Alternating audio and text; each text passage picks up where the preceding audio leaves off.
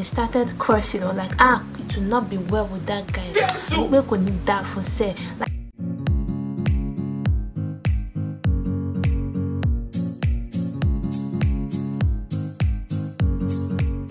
hey guys, it's Shikemi Olabisi, the farm lady, and you are welcome back to another amazing, interesting and educative video. So yeah, this guy came to me and was like, Shikemi, can you imagine this breeder sold runs to me? Runs. I like runs. How Kilo Shele, how did that I'm like, how did it happen?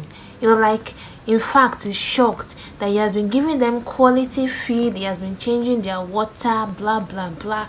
I'm like, that is serious. So then he started cursing or like, it will not be well with that guy. And he could need that for say, like, God will punish. Like, bro, chill out. It's not that bad. Don't take it to heart. Let's get to the root of the problem. Let us know what is actually wrong. And then I asked him this question. I said, how many fishes did you stock? He said he stocked 5,000 fingerlings. I said, okay. Inside how many pond? Or is that just one pond? What's the dimension of the pond? Or, you know, I was asking for the dimension so as to know if there was something wrong with the quantity he had put in that pond. And then my brother said 15 feet by 10 by 3 feet. And I was like, wait, you said? At this point, I felt like smacking him. Ideally, this size of pond can only take about 1,200 fishes, and my guy stocked a whopping 5,000 fishes. Can you imagine? Can you? And at this point here, I was like, bro, you better shut up. You're the one at fault here. What are you saying? You're the one who overstocked.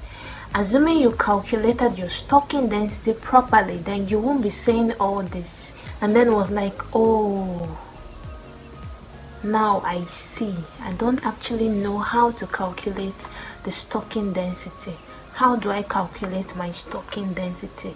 So if you want to know how to calculate your stocking density and not to keep on blaming the breeder, blaming this and that, then you should keep, this video is for you, you should keep watching.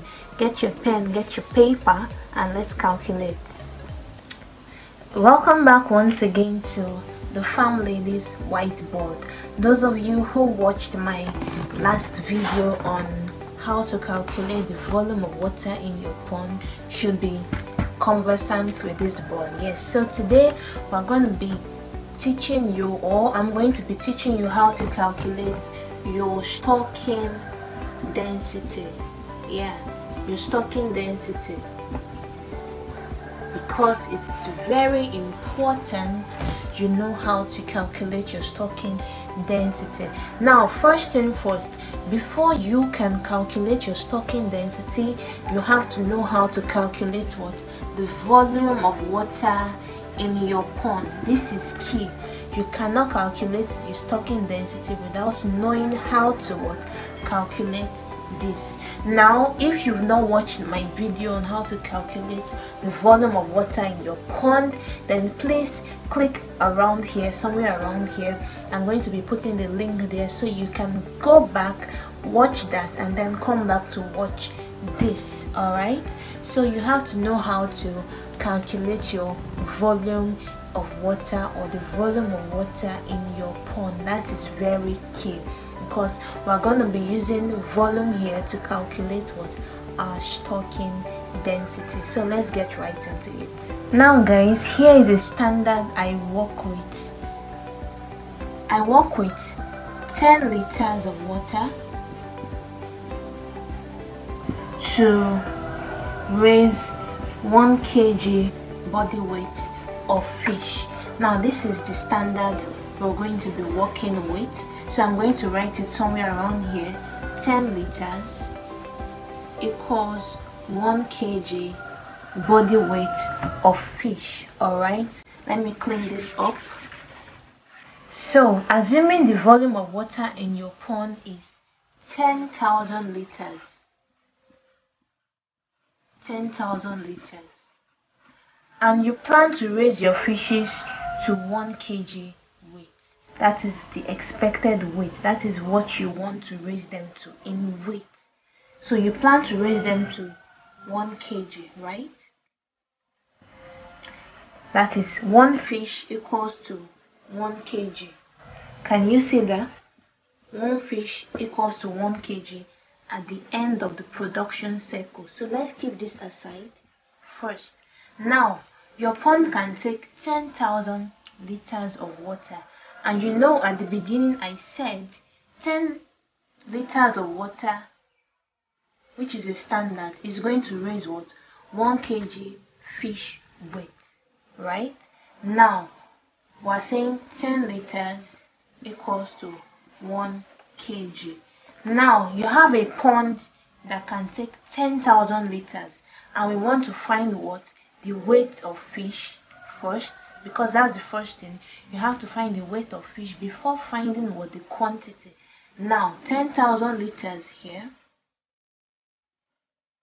will be equals to x, because we do not know how many body weight of fish this 10,000 liters can actually take. All right, so x kg. Now, what next do we do, mathematicians in the house? You cross multiply so as to be able to get what the weight of fish 10,000 liters of water can actually take. So when you cross multiply, you're going to have 10,000 equals what? 10x, right? That is what you're going to have. Now, dividing this both by 10, what are we going to have? We're going to have what equals to 1,000 kg. That's it. So x will be what? Equals to what? 1,000 kg. So that means 10,000 liters of water can actually raise what? 1,000 kg body weight of fish. All right, 1,000 kg what? Body weight of fish. Now we've gotten what's the total weight of fish that this quantity of water can actually take. Now, for us to know the quantity of fishes, right, the quantity of fishes that this 1,000 kg will be, then we're going to come back here. You know, initially we had in mind, or we said we want to raise one fish to 1 kg. That's the expected weight. The expected weight is what? 1 kg per fish. So now our answer, like we saw, was what? 10,000 liters would raise what? 1,000 kg fish body weight, not quantity, body weight. Now let's move on. Now, you know, initially we said we want to raise, it's what we want. We want to raise our fishes to what? 1 kg. That means one fish should what? Weigh 1 kg. That is the plan, right? So if one fish will be equals to 1 kg, then x fish, right, equals to what? 1,000 kg. I hope you guys are following. I hope we're following. I hope you guys are listening. So, you know, we said initially, let me go back again. After calculating, we said 10,000 liters of water can actually raise what? 1,000 kg body weight of fish, right? Now, initially we said one fish equals to 1 kg. That means we want to raise one fish to 1 kg. That is what the expected weight we have in mind, right? That is the expected weight we have in mind. Now if one fish equals to 1 kg, then X fish equals to what? 1000 kg here. Because we're driving at something, we want to get the exact quantity of fishes we can actually stock in 10,000 liters of water. So if one fish is equals to 1 kg, that is the expected weight that we want. Therefore 10,000 kg body weight equals to X fish. So we'll cross multiply again, right? And then we have what? X equals 1000 rather divided by 1. Therefore X is equals to 1000 fishes. Alright, so here is our answer. X is equals to what? 1000 fishes. So that means 10,000 liters of water would actually raise what? 1000 what? Fishes. And it's as simple as that. No errors, no mistake. This is the simple calculation or the simple explanation to that.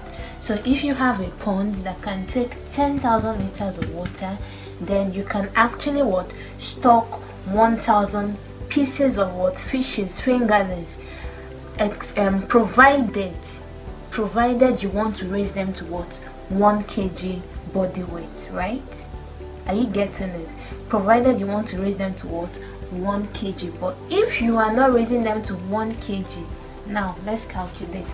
Assuming you want to raise one fish to 500 grams, let us calculate that. Assuming you want to raise one fish, assuming you want to raise one fish to 500 grams,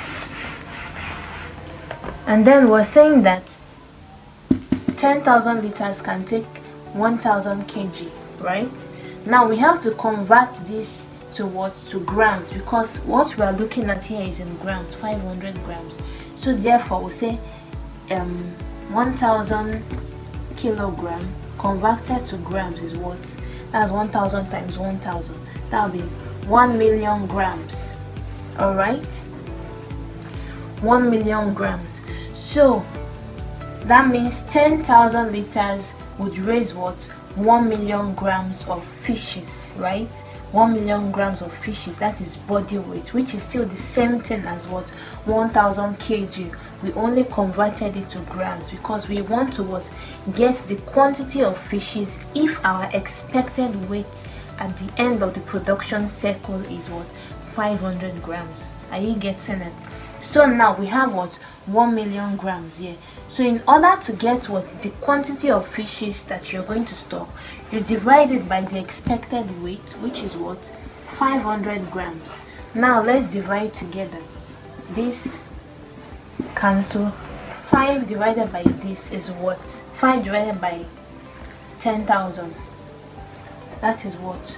2,000. Therefore 10,000 liters of water, you can actually stock 2,000 fishes, right?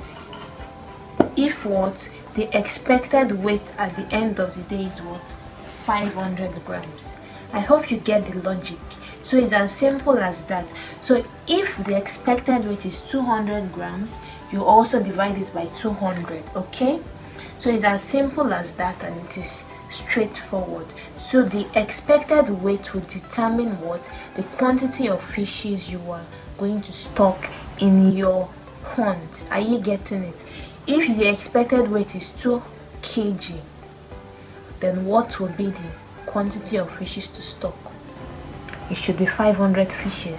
So it's as simple as that, and I hope you guys learned, and I hope you understood what I did here.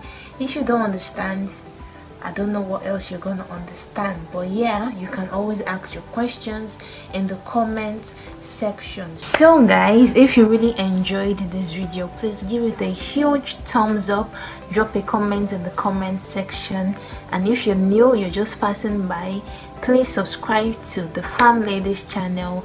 I post content on catfish farming here in Nigeria. Thank you once again. I remain your home girl, Shikemi Olabisi, the Farm Lady, and it's bye for now.